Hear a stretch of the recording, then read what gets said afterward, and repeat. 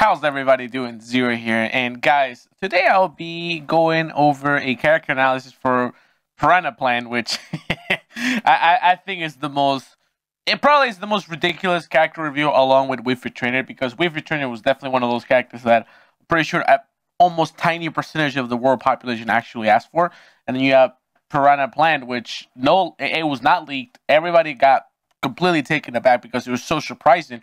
So I think that this is one of the most surprising and just crazy and ridiculous reveals that we had so far. So for today, I want to analyze this character and just see how good Piranha Plan actually is. We don't have too much footage because the character is not even out, but I enjoy analyzing. So we'll see what information we have so far. So let me full screen. There we go. I'm gonna make it a little low. Okay, so first thing, I mean, the trailer itself has the music and everything. Honestly, it was pretty confusing at first because I'm like, I just expected like maybe some sort of like Bowser / Mario character, but like it was just Piranha Plan. It was honestly kind of caught me off guard. But there's a move that Piranha uses right here at the beginning. I just want to talk about this roll right here. Has to be one of the best rolls in the entire game. This back roll it literally yells OP / broken to me. I want you to look at the speed in which he's able to dodge this attack. That is instant. Also, that seems like a down tilt or forward tilt sends them up. That seems like a good combo starter at low percent. I mean, we don't know what percent the Mario was at, but regardless, I mean, that looked good. Force Smash seems to have decent range.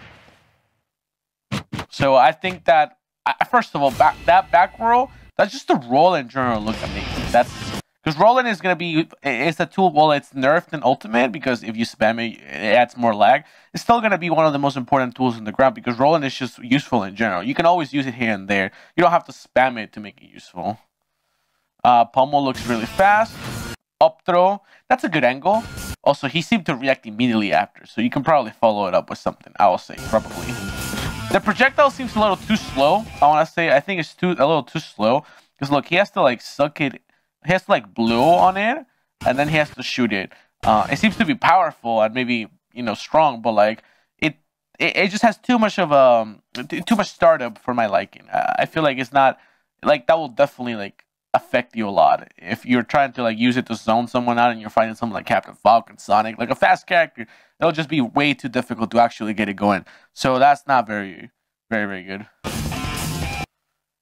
His dash speed seems okay, nothing too special. That's dash attack right there.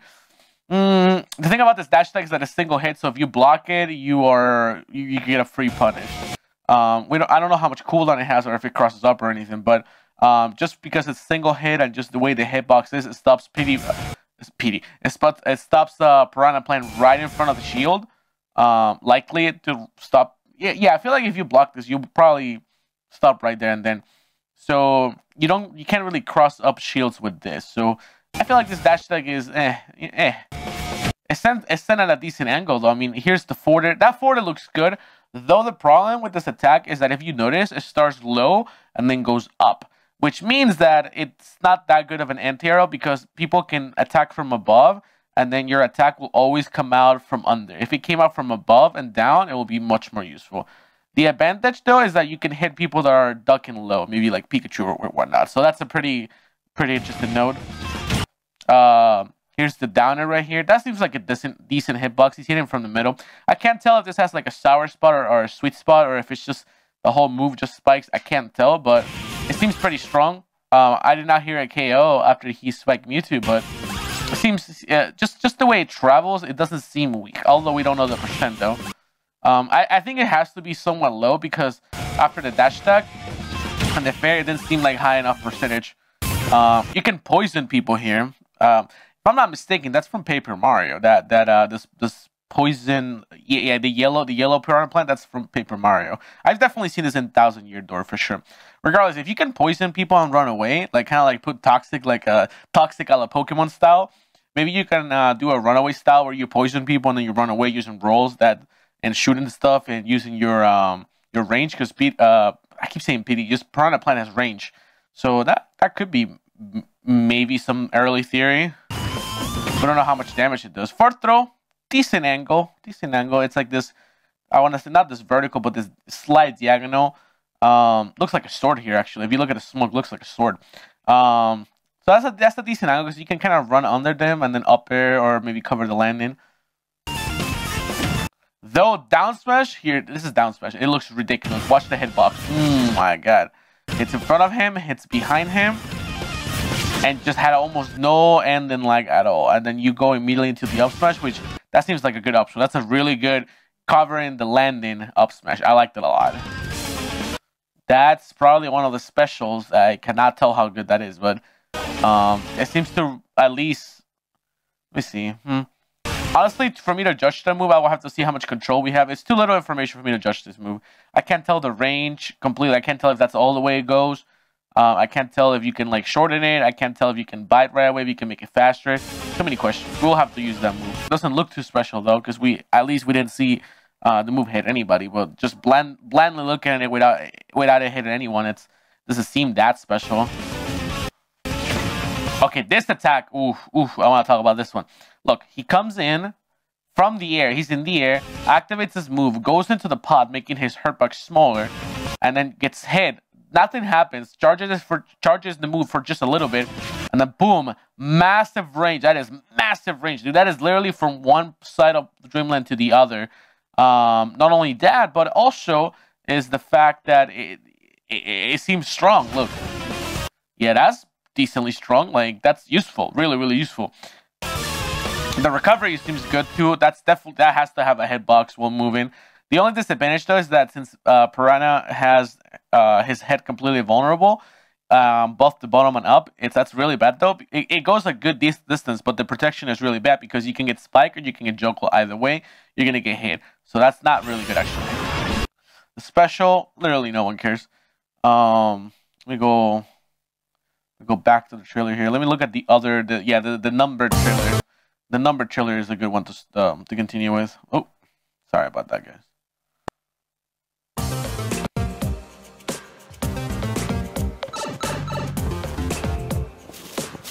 That's a ton.